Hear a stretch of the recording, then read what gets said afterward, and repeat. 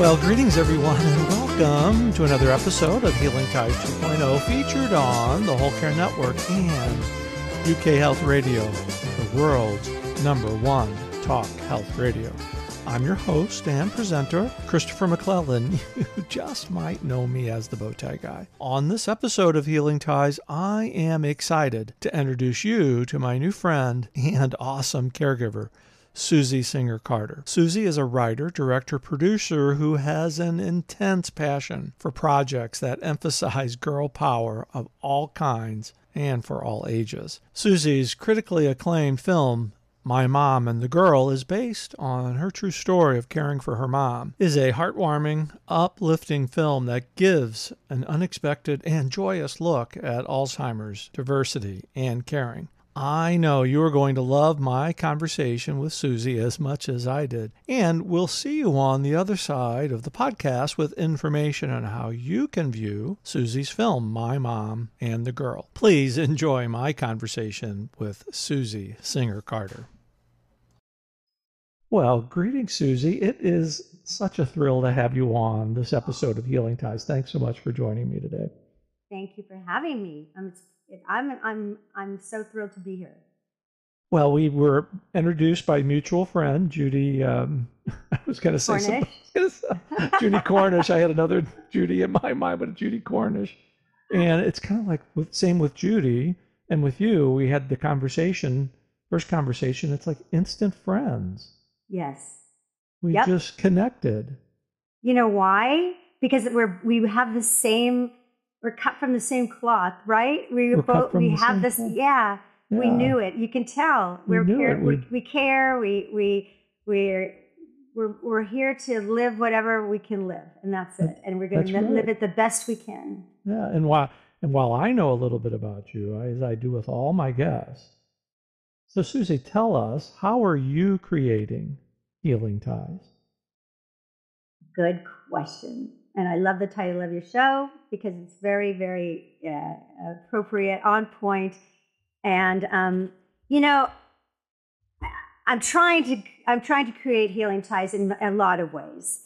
And I didn't know I would be so involved in trying to create Healing Ties. But once you dip your toe, whether you like it or not, into this community, if you're smart at all, you realize how rewarding it is and how important it is and how much we need to be there for the people that we love and for our community at large, which sounds really altruistic, but it's true. It's true. I've never been more fulfilled.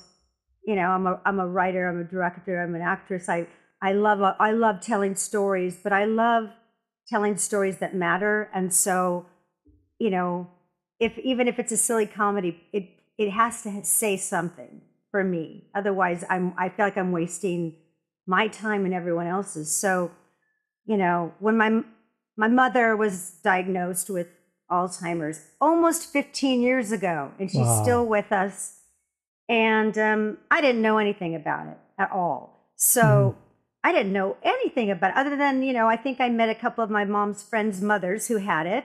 And, all I knew is that they kept saying to me, and your name is? And I would say, right? And I would look at my mom and she'd go, that's my daughter, Susie. And I started to learn about, what happens a little bit. But when my mom got it, it was devastating because she's my best friend. And I watched her go through this journey. I'm watching her still go through the journey. And I realized that it wasn't just about me, it was about us and about the family, right? Yeah. And so I guess the way that I decided was to take what I had learned in my journey, which was a hell of a lot at that point. And about 4 years ago, I decided to make a short film about my mom called My Mom and the Girl. And I did it not because the world needed another Alzheimer's film, but because I thought that I had landed on a really good way to look at it and reframe this disease, which was to find the gems, find the gold in the journey, enjoy the life, since it can be a very long disease. Exactly. and my mom's had it for a very long time. So to wrap my head around her living this long with this disease, I wanted to find a way to make it as enriching, as beautiful as it could be, with the skills that she still has. And right. so, and by sharing the story, and one of the things that I just know we connect on, it's through story sharing, where diversity meets the road to collaborate on a common cause. Two people who have nothing in common personally or professionally, but you find out that they're caring for somebody that has Alzheimer's or cancer, or they're in a caregiving role. They have that instant connection. yes. And then they understand each other without even knowing each other. Exactly. It's a haiku, I call it. It's haiku. I like that. Right? Yeah, it's right. a shorthand. It's a shorthand that we all get. And I noticed that. And this is what I noticed, Chris, when I did the film. I decided I wanted to make what I called a joyous look at Alzheimer's, because I decided that was the way I was going to embrace it. Mm-hmm. And we took the film to the festivals circuit. And, if you're not in the industry, but probably everybody knows a little bit about the festivals, you right. screen your film in front of audiences all over the world. We were in Australia, and we went to Cannes, so we were in France, and it's screened in Korea. Can you believe that? Wow. And and people, but the places I was fortunate enough to go and be there in front of the audience, people afterwards were so moved and I don't mean just moved emotionally, like there was a shift. There was a shift, and it was like, oh, you told my story, even if it was a teenager about her grandma, or a husband about his wife, or a wife about her, or a woman about her father, or whatever it was. It was, I hugged more strangers in that year that weren't strangers, if you can wrap your head around that, and right. cried with them, and they said, you told the story the right way, and that right. that we get it, and thank you. So I thought, that felt so good to me. And when my festival journey ended, I thought I need to keep this conversation going. So I started a podcast called Love Conquers Alz, as a labor of love. Yep, as a labor of love, and really just to have a place to keep communicating the positive and the way. And it's not, I know you know this, and your audience knows this, but it took me a long time to really realize that it's not just hyperbole. It's not to say that, look for the silver lining. There really is a silver lining. There really, really is. Because, oh my goodness, there's just so many ways that we connect, but there is a silver lining in all of this. Because, caregiving, dementia, Alzheimer's, it's just not a local issue. It's a global issue. Yeah. And all these stories are everywhere, and people understand it and are better prepared because of folks like you who are sharing the story. They get the resources. They understand they're not alone. Exactly. And I know that most people, hopefully one day there won't be this, but there is a stigma. Even, it's not just Alzheimer's, it's anything, even autism. My girlfriend who has 3 children with autism, and, the way that they renaming this condition from, on the spectrum to exceptional, because they are exceptional.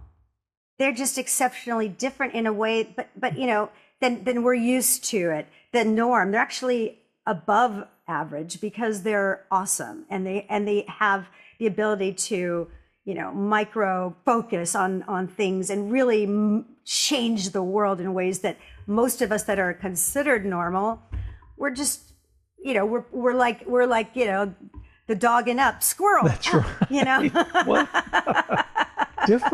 different is not bad. Different can be good. Different is terrific. Right. Different is phenomenal. I think a lot of us, I raised two daughters, and, you know, I watched them go through middle school. I've been through middle school as a woman, as a girl, and there's nothing more frightening than that in the world. I'm telling you, you can.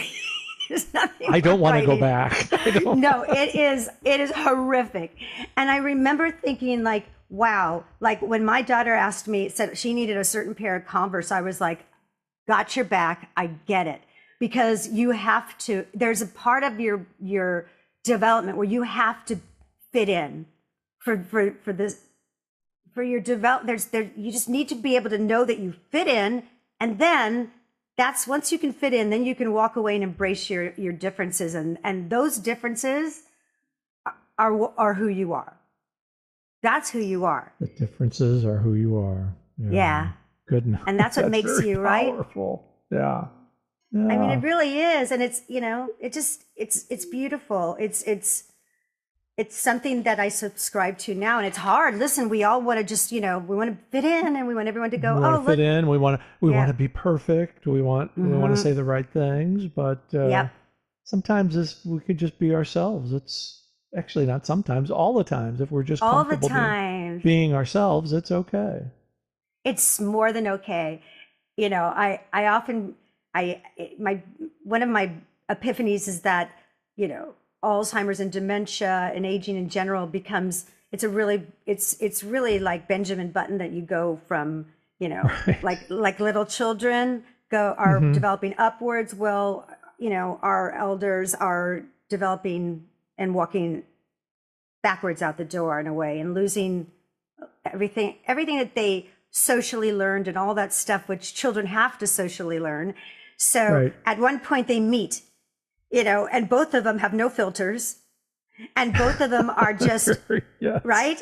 And they teach you so much. Like my children taught me so much. It's like, you know, sometimes we think, why wasn't I invited? But a child doesn't say that. They go, can I come? Can I come too? Can I come too? Why can't? That's right. It's unfiltered. It's unfiltered. And sometimes you hear, oh, sure. Or no, we really can't. We're like, oh, okay, next. Right.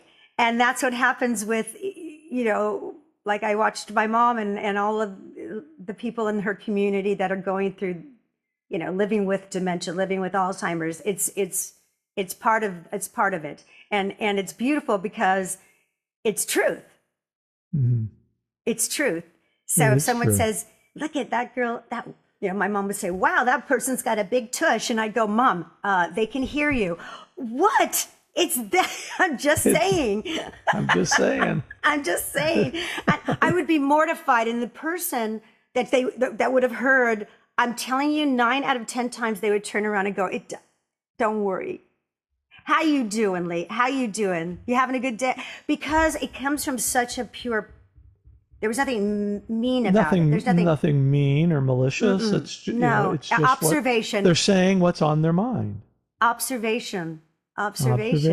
Yeah. So it's beautiful, and it's the way we should all be, because, you know, we live behind all kinds of masks that don't fit us. Goodness gracious, Saint Ignatius, ain't that the truth? I hopefully threw most of my mask away a long time ago. But it still pops up from time to time. But well, listen, it's not. I can't say it's not fun. Sometimes it's fun to put on a mask. I love dressing up. I love Halloween, and I'm an actress. I love it, playing roles. But when it comes to your relationships, you know, and dealing with people, there's nothing more rewarding than being authentic. Authentic, and that's one of the great things about your film is that everything in the film is true and real to what has transpired in your year with your mom. Yes. Yeah. So talk about that. Talk about seeing that year with your mom in film and how that all played out. And then I also want you to get into why the name of the film, My Mom and the Girl. Absolutely. Well, you know, my stepfather, who was my mom's best friend, and he was 12 years older than her, and they were living in assisted living, and together, like he was 87 when my mom was, 75. My mom that was the year that he died. And my mom kept saying, when Georgie goes, that's my best friend. I don't know how I'm going to get through this. There's no way. I'm done. Like, that's my best friend. And I would say, Mom, hello, daughter here, children, grandchildren, we love you. You have more to live, right? And, you know, so, but when he passed, my mom, it was really difficult on her, and that having Alzheimer's, she kept going through what I call, it was like Groundhog's Day. Where's Georgie? And I'd say, Mom, he died. What? Nobody told me. And I, over and over, and I had the memorial pamphlet that I had made, and I would show it to her. And I was determined to move her in with me to walk. I say, you know, hold her hand, walk her over the bridge till she actually could embrace that information and embrace what she was going through, because she couldn't do it without me. And I couldn't. It was heartbreaking. I knew that I was the only one that was going to reach her. And, you know, it took about 2 weeks until finally she asked me again, where's Georgie? And I just looked at her with all the love I could in my eyes. And she said, he died? I said, yeah, he died, Mom. She said, okay. The last time she asked about him. Wow. So, you know, I felt that was so rewarding for me, because everybody else said, just lie to her, tell her that he's out to lunch, tell her, you know, all that. And I said, no, it's cruel. No. I can't. I respect her too much. I know that I'll reach her. I know that it will get in if I just keep gently repeating it, you know. And it was a hard year. It was the year that I said she crossed over the bridge, and I wanted to be there. There's a certain point in Alzheimer's and different dementias where, you know, the person that has it is fighting tooth and nail. Right. To hold on to what they're used to. And then when they cross that bridge, it's a beautiful place. It's serenity, it's peacefulness, it's acceptance. Right. And the only thing that's hard about it is how we, as loved ones and caregivers, react to what they're going through. So that is what I learned in that year, was that if I can meet her where she's at, she will be way better, and I will be way better, and everyone will be way better. Everyone, well, you know, that's why I love the metaphor of walking over the bridge. You did it together because it benefited everybody involved in the process. Mm-hmm. Yes. You know, there's no, we wish and I like to use, I wish my caregiving cape, I could snap my caregiving cape and just make everything go away and make it better and make it the way it used to be. Was the way it was. We just, and I'm with you. I thought Richard was going to get out of that hospice bed 2 days before he died, and we were going to go home. Christopher, I'm with you. I used to tell my mom, Mommy, you have Alzheimer's, but we're going to kick it. We're going to do. I got your back. We're going to get you through this, and we're going to find a way. Mm-hmm. We're going to, because they always got better. Yes. They always got better. They do. They do. It's tricky when a disease lasts long, because, you know, I can't tell you how many phone calls I've gotten in the middle of the night when I go, okay, this is it. This is it. I'm not going to answer the phone. I can't. My breath is, I'm going to faint. I don't know what I'm going to do. And then you get brave, and then you finally call back, and they go, oh, your mom fell out of bed and she's fine, but we had to take her for x-rays, but and you're like, okay, you know, because you're waiting for that call. Mm-hmm. You know the call.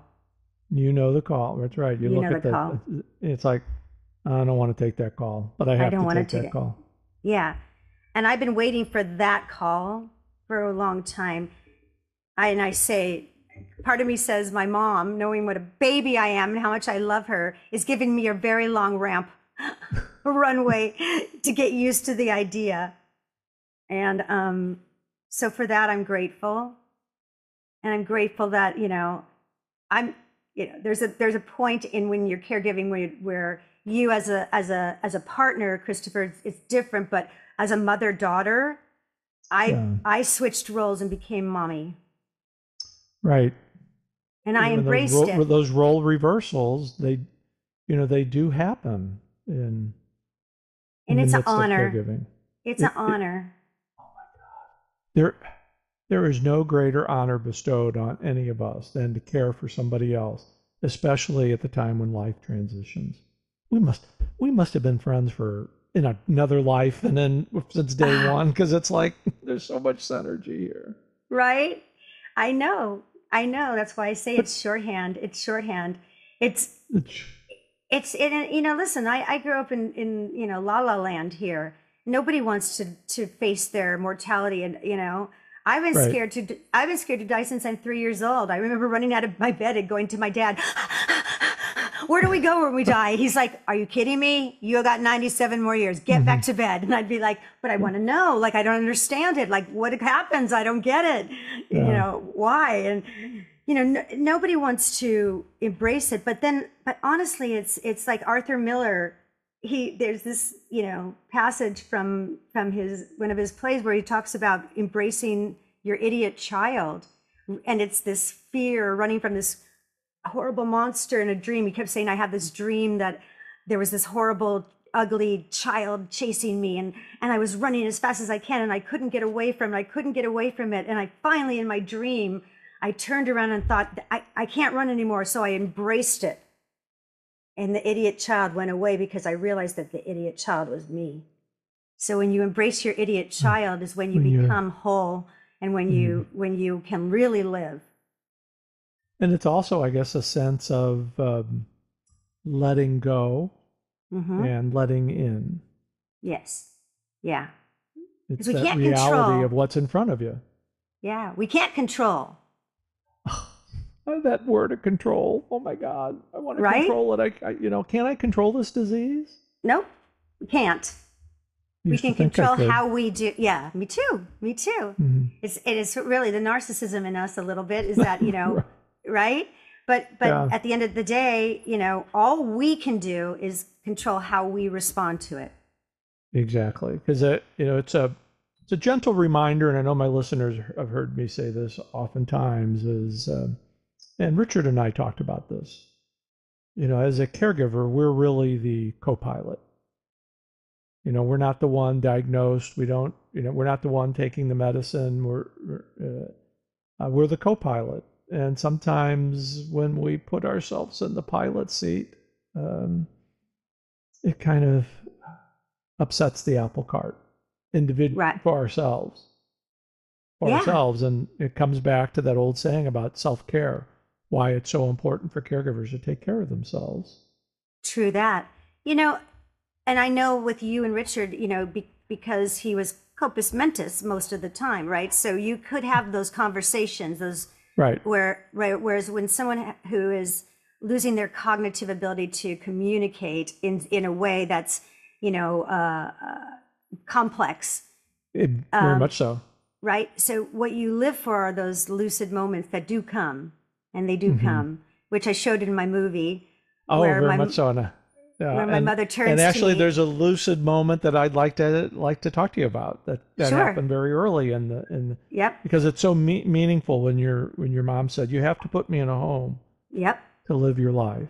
She literally said that to me. She literally is exactly how that scene went. Is how it played out. My mother kept thinking that she had a baby and it was missing and stolen, and she blamed it on me. She didn't understand. It was confusing. Things were starting to get confusing. And then she looked at me and realized I'm her baby. Right. And that visceral mother, that mother who she is exactly which was triggered with the girl in the movie. Got triggered, and she looked at me and she said, "You have to put me in a home. You need to live your life." Right. And of course, my mom and I, who are always live for comedy, I was like, "Oh, you're going." that was brilliant the way that was played out, and I think as I watched that, and I thought about all the caregivers out there who are trying to make decisions like this, and to have your mom say that to you in a very lucid moment, what it told me was something that needed to be said. Mm-hmm. And there had to, and your response about it with making a kind of a funny response, Mm-hmm. but it was very poignant in the sense that we sometimes we need that permission to do the things that we have to do that are hard. And she They're was hard. giving you that permission. She was absolutely giving me that permission. And we need that.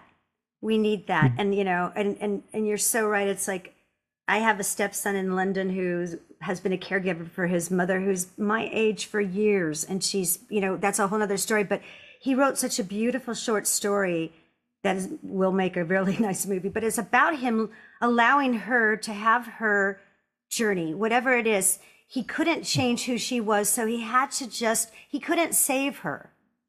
Mm. And so he had to let go of his expectations and allow her to live the only way that she could. And that's how we all have to do. Because life is short. And so if we want to be able to love and have some quality time with the people that we love, we have to meet them where they're at. We can't force them to meet us. Oh, that's beautifully said, because that's oftentimes in the midst of it, we turn the roles around. Well, you need to be where I'm at, not where I need to be where you're at. Right. And, you know, life is like a teeter-totter. So sometimes we're up and sometimes we're down. And we will be there. We're all going to be there. Mm-hmm. God willing, right? Yes. We're all going to be there. You know, Valerie Harper, if you don't know who she is, you must, because you have to know Valerie Harper. She was one of the most special human beings that this world created. And, you know, here's a woman that was diagnosed with brain cancer 8 years before she did my movie and was given a 3-month life sentence, basically. And she said, I don't think it's going to happen. If it does, we all go in there. She just said, but I'm not going to go to my funeral before I'm ready. And 8 years later. Now, ain't that is a classic line. I'm not going to my funeral until I'm ready. Nope. And she is, and she walked the talk. She was such a generous, lovely, authentic human being. And that when she read my script and she just had to do it. I don't know if she knew it would be her last job. I don't know. All I know is she left a gift for everybody that was so important. Her performance is brilliant, off the charts, and as I've read, that was her last performance. Indeed, it was, and I'm honored, and you know, I will cry because I love her so much. I cannot tell you this woman. She embodied my mother. She had to meet my mom. They sat together and sang for 2 hours, kissing and hugging, holding hands like they were sisters. I don't know if you got to watch the credits, but weren't they like peas in a pod? Very peas in a pod. Peas in a pod. It was. This was supposed to happen. It was supposed to happen. When she met me, she said, just like my mom would, "Oh, you're gorgeous. Let me move your hair out of your face so I can see you." Mm-hmm. Ah, there you are. Oh, and look at your partner. Now that's a partner. She just was my mom, my partner, and I looked at each other and said, "That's your mom," you know, and generous to an amazing degree. Like, we would be on a red carpet. People who didn't know me, they want to talk to Val. Valerie said, "Oh, no, you need to talk to Susie. She does everything. You write." I saw that in one of the interviews. Did you? She writes, she directs, she acts, she produces, she does everything. She looks like a Tootsie, but she's not. What an honor it must have been to work with her. Goodness. It was an honor, and I, listen, I can't say anything more about her. She's just, what a humane and human person. I didn't even know until her funeral what a charitable and altruistic person she was, in terms of just giving of her time. I mean, she raised so much money for feeding the children around the world. You didn't hear about it. We didn't know. Didn't hear about it. She was millions, she's the real deal. She walked the talk. Yeah. And you actually you kind of tipped my cat here on a my cap here in a second because you were talking about singing, Yes. and there was a couple of scenes in the film, especially the scene in the bus where where your mom and Valerie is singing to the man who's standing up, Yes. and then they were the scene around the dinner table at the caregiver's home. Yes. Maybe your mom started to get a little frustrated, and the man reached out and reminded her about a song, Yes. and how the moods just changed. And I think those are important tools for caregivers to kind of recognize it, because there are ways to diffuse difficult situations when you're dealing with somebody that has dementia. And that was those were two perfect examples of how the mood changed, and whatever was in her mind was able to go away because the conversation was redirected to something else. Redirected, exactly, like you do with, and I'm not, this isn't a disrespectful analogy, but like you do with children, because when certain cognitive abilities go away, or they get when synapses get mixed up, it's you need to be able to address it in a way that helps it, not makes it or fumes it, right? You don't want to do that. You don't want to escalate. You don't want to escalate it. No, because they're that at that moment they're just it's like anything. If you're going through a trauma, you're not really being yourself for a second, and that's okay. It's normal. So we just have to do that. And what's interesting, that I learned so much from Rolanda, our caregiver, who really was part of the family, right, from before. That's how we knew her, and that's why my mother loved her, and she became her best friend. And Rolanda was just a natural at being a caregiver.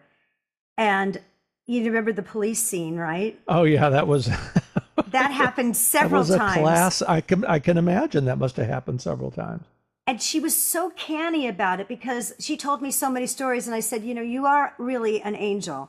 This is a woman. She didn't go to school for caregiving, or she just was a human being and understood. Like, there were one time they got pulled over because my mom was like calling a cop car, come over here. This woman is crazy. She's chasing me.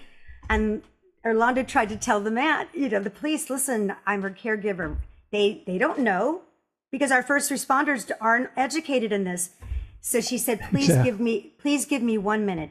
She walked away around the corner, waited about 1 minute, and came back. And my mom turned around and said, Rolanda, where have you been? I've been looking for you. She knew. She just needed to change it up. Change. Yeah. And the other really important tip, that I saw in the exchange with the police, is when Yolanda pulled out her phone, yes, and showed a picture to the police with your mom and her, because as you just said, first responders they're often not they're not trained. They're not trained. They've not dealt with this before, and you're dealing with somebody that looks like they're all there, but when they're struggling with a diagnosis. And I just thought that was so brilliant, the way she picked out her phone and showed the picture to the police. Right. That could have a way of de-escalating so many situations that go out that get exasperated. Exasperated. Do we have time for me to tell you a quick story? Oh, we have all day. Okay. Well, we'll have to order luncheon. Okay. So no, and this is why it was important for me to make the film as well, because of those kinds of situations where it's not just first responders, it's even our medical community. And if it's not their specialty, they are also not aware and aren't taught how to recognize those kinds of situations. So when my mother, when she did move into an assisted living, and one afternoon when they were taking her to a doctor's appointment, she got agitated because she was disoriented. She didn't know where she was. And when they get disoriented, you get frightened and you have anxiety and it builds. And by the time she got to the hospital to check in, they thought she was, she knew that she had a mental breakdown and that she was, needed to be locked up in their, mental. In their psych ward, sure. In their psych ward, which they did. And I didn't get a call for some reason until the next day. When I went in to see her, she was tethered to a chair. Now, my mom didn't need to be tethered to a chair. My mother was fully mobile. She could walk 5 miles a day. She was in physically wonderful shape. She was zombied out. I thought she was dying. They had her drugged up on a drug called Depakote. Yeah. Mm-hmm. And the doctor that admitted her went on vacation for a long weekend, and he's the only one that could release. Yeah. So 9 days later, my mother never left. After she got out, she never left the wheelchair and was incontinent, and that's the last she ever walked. So, and that's all because of them mistaking her for being psychologically unsound as opposed to having dementia. And goodness, I think this is going to come out correctly, but you can't make this stuff up. Nope. I know you're a writer and producer and the reality is you can't make because you just don't believe these things can happen, but they do. They happen too often. They happen too often. There's too often gobs and gobs of stories out there about people like your mom who are engaging with somebody who they don't know, whether it's on the legal side or whatever, and all of a sudden they find themselves in a medical situation that is so inappropriate, and look what happens. Yes. And that's why we're doing what we're doing, so that we can help others that are coming after us that are dealing with some of these same absolutely issues. Because I didn't know, and so if I can at least enlighten other people, because I literally tried when I was trying to deal with my mom, and we had, like a lot of families do, we had, we had family issues where, a lot of people, there's a lot of times it happens that there's one caregiver and everybody else turns their back. And it's not unusual. It's not the only scenario, but it does happen a lot because not everybody can face being a caregiver, or don't have the tools to do it. Right. And money causes big problems too. Oh, yes. And so when money is involved, you find out the true nature of a lot of people, and sometimes it's a big old disappointment. So, and a lot of people that have dementia and Alzheimer's, they are abused financially. Right. And it's easy to Taken do. advantage of. Right. It's super easy to do. There's a line that I always like to use, and maybe I'll get a comment or two about this, but where there's a will, there's a relative. So ain't that the truth? Ain't that the truth? Well, and I think on that note, this is a great time for us to take our break. So, but Susie, when we come back, I'm going to want to know one fun fact about you that we haven't talked about, and I know our listeners are going to want to know about you. So you have to put your thinking cap on. Okay. Okay. So you're listening to Healing Ties, featured on the Whole Care Network and UK Health Radio, the world's #1 talk health radio. We'll be right back. Hey, it's Christopher McClellan. You just might know me as the Bowtie Guy on Healing Ties 2.0. On Healing Ties, we visit with people from all over the globe who share their stories, because it's through story sharing where diversity meets the road to collaborate in a common cause. And if you'd like to share your story on Healing Ties, email me direct at thebowtieguy@healingties.com. We would love to share your story to your health, happiness, and prosperity.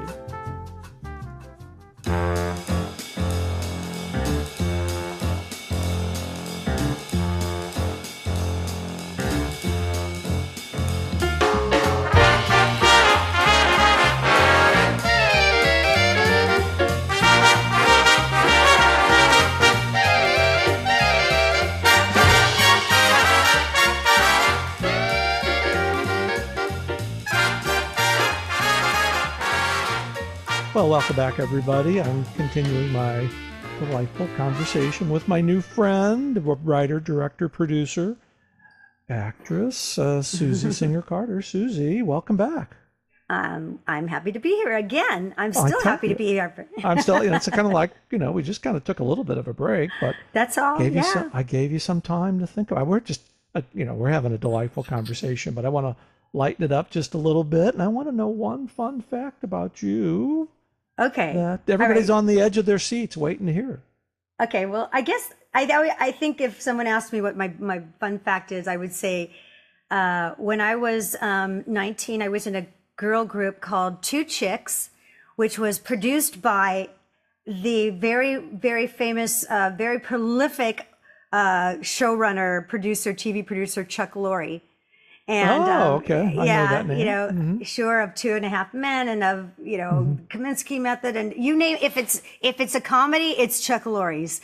I mean, right. He's just the most prolific. He's turned out to be the most prolific person ever. But when I was 19, he was a blossoming music producer, and found me and my partner at the time and decided to produce us. And we did a huge, like a very, very, very, very typical 80s video to a song called Bad Dreams in Hollywood. I'll say don't Google it, but Google it because you'll laugh because it couldn't be more. Bad Dreams in Hollywood. Bad Dreams in Hollywood. It was at the time such a high budget. We thought we're gonna get superstars, and things happen. We actually we recorded a song called French Kissing in the USA that he wrote for us. And then when our whole thing imploded, Blondie came out, and that was back. She had her comeback, and that was her song, and the comeback, which was French Kissing in the USA. But we did the original. And I ended up getting to work with her, and we had that conversation. She was so lovely and gracious, and she said, "Oh, I loved your version. It was so good." So it was, we had a lot of fun. I was a little bit of a pop star for a while. We were on Rhino Records, and they call us the best thing since the post Go-Go's. So we had a little fun of being a pop star for a while, and it was a blast. Well, that was a great fun fact. Thank you for sharing. We got to meet Blondie. Goodness, that in and of itself is awesome. And, is a kick, yeah. It kind of brings me to another comment that I have taken from your wonderful film. It's not. You didn't say it was easy, but you're saying it was worth it. Yeah. This has all been worth it. Yeah. As hard as it is worth it.